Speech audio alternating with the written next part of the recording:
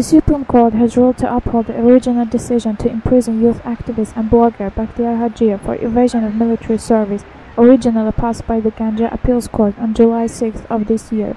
Judge Imran Hajigayibov presided over the hearing. The process was open to the public. Hajiyev's lawyer Sadiq Bagulov asked the court to allow his client to participate in the proceedings.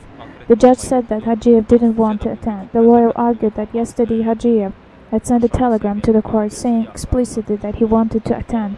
Bagulov filed 3 motions. In the first motion, he asked for an appeal to be sent to the Constitutional Court, demanding an investigation into the state's denial of alternative service to his client. The second motion demands recognition of the violation of Hajiyev's right to freedom. Decisions on Baktiyar Hajiyev's arrest were made in breach of protocol based exclusively on a policeman's testimony and without listening to the defendant's side. In the third motion, the lawyer asked the court to recognize that the third article against torture, as detailed in the European Convention on Human Rights, has been violated. According to the lawyer, after Hajiyev was arrested, he was tortured.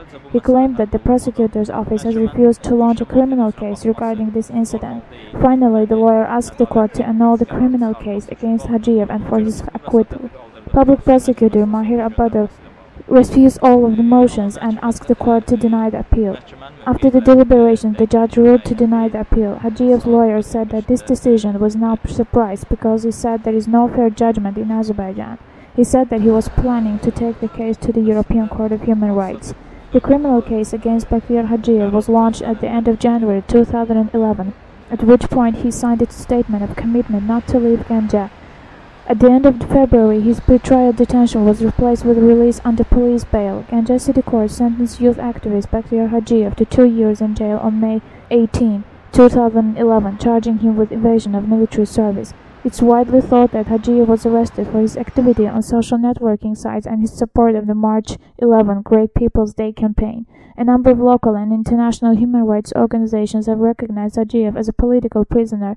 Amnesty International has recognized Hajiyev as a prisoner of conscience.